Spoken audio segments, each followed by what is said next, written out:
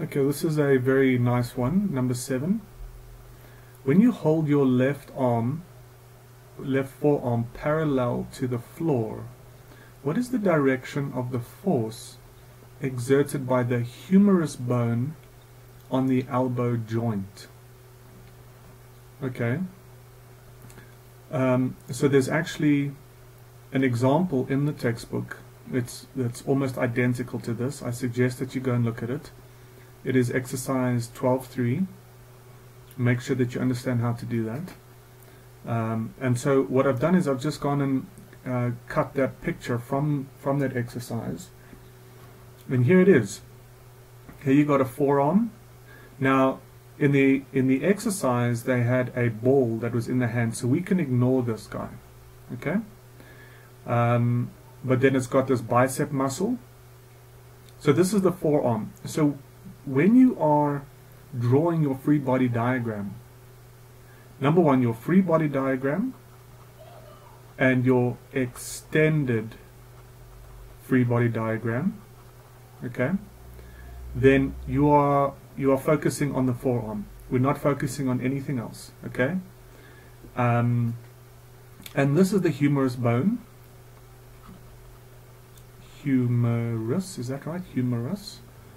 And that's why it's called, often in English it's called the funny bone, because if you hit it, it makes you laugh.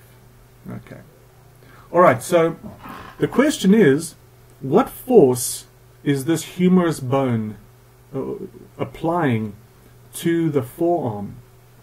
Okay, so please go check out exercise 12.3. It's extremely helpful. But if we do an extended free body diagram, okay, let's do an extended free body diagram. So that is now the forearm. Alright, remember a free body diagram,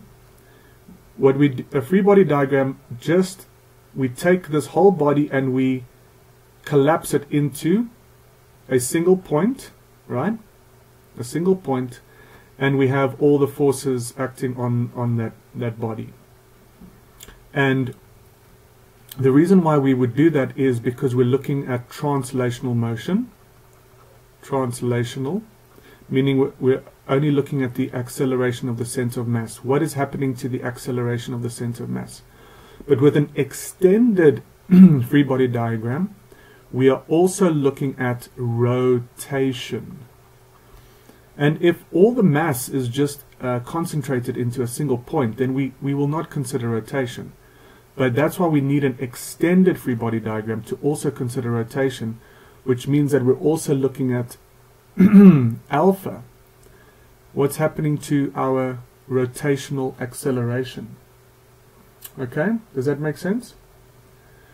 So make sure that you go and check out that example. Okay, so what are we doing here? What are all the forces then acting on the forearm? Well, I'm going to start with the center of mass, and we've got gravity, earth on the forearm.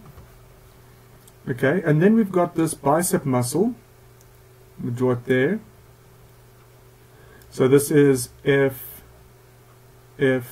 contact, bicep on forearm. And now this is the question of questions. Let's do it in green.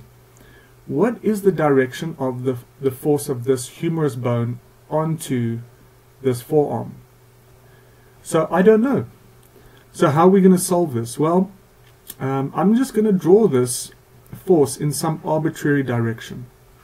Force, contact force of the humerus on the forearm. And now we're going to do some analyses, okay? The first way that I can do it, which I'm actually just copying the example in the textbook, is I'm going to see, well, what are the forces, because this forearm is in equilibrium, okay?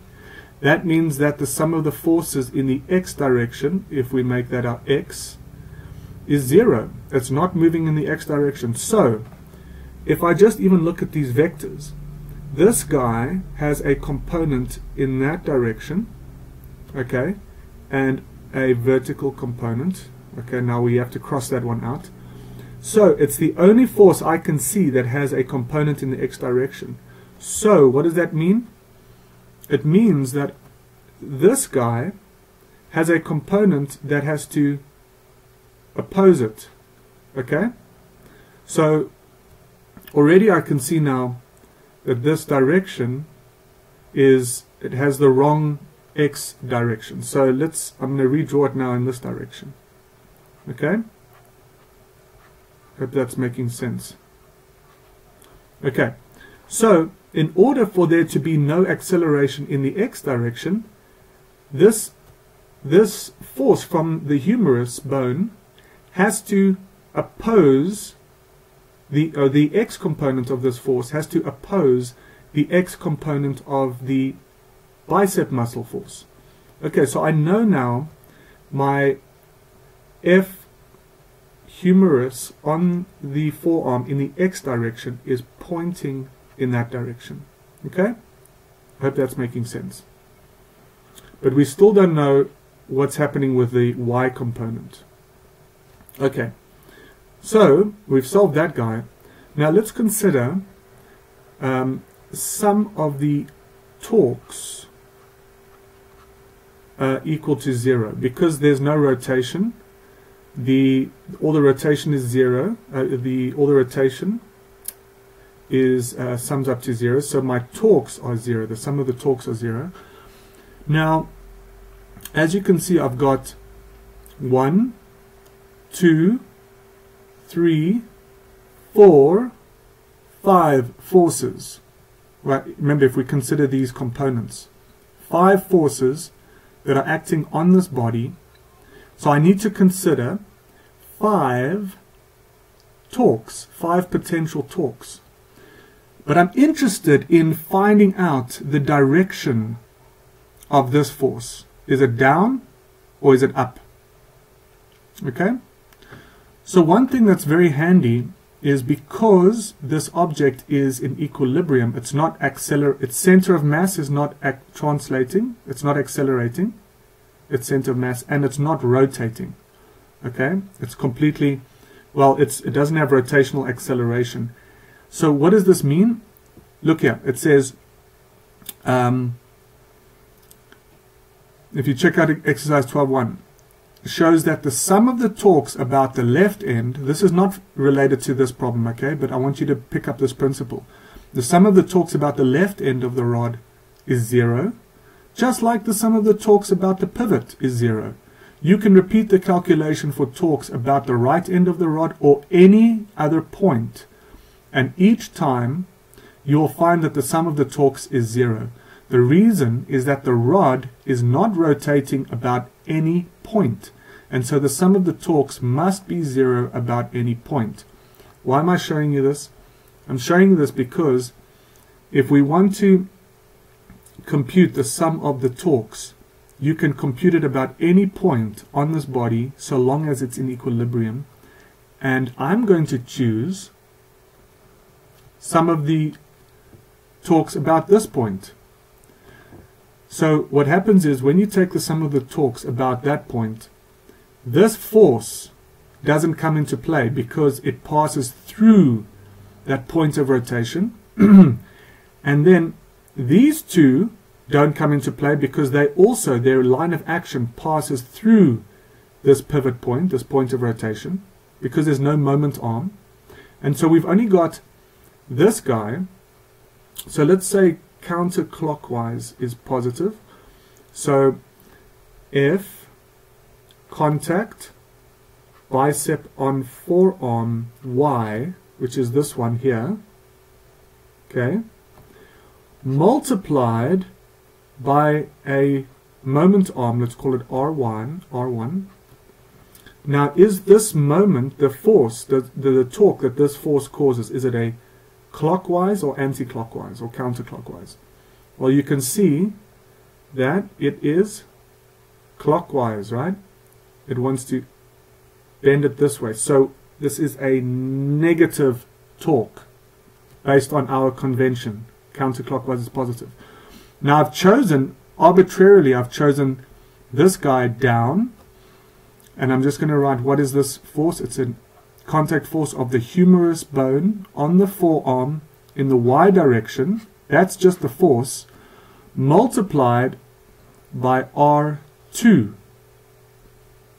Now, does this force cause a clockwise or counterclockwise rotation? Well, can you see that it's going around the pivot point counterclockwise? So it is positive. It's a oops times R2. This moment, this torque is positive. Okay? And no other forces are causing a torque, so we set that equal to 0. And if you solve for this force, F contact humerus on the forearm in the y direction, you are going to get, this is the force of the bicep on the forearm in the y direction, times R1 over R2. So what this is telling me is, look here, this is telling me that this force is equal to this force, okay, the magnitude of this force, multiplied by the ratio of those lever arms, okay?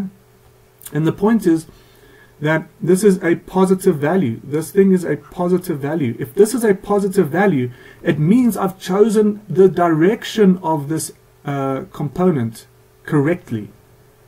If I had chosen this up, for example, okay, I would have gotten a minus here, and I would have gotten a minus there. Okay? If I'd chosen that up, I would have gotten a clockwise moment or torque, which means that I would have solved this and I would have gotten this force would have been a negative force, which means it tells me I've chosen the direction. I get the right magnitude, but my direction is wrong. So I need to then switch the direction. So anyways, this has been a long video, but I hope you've learned something. That if I chose it down, then that is plus, which means that is correct. And these two components then give me a component there in that direction. Okay? So I hope that makes sense. Good luck.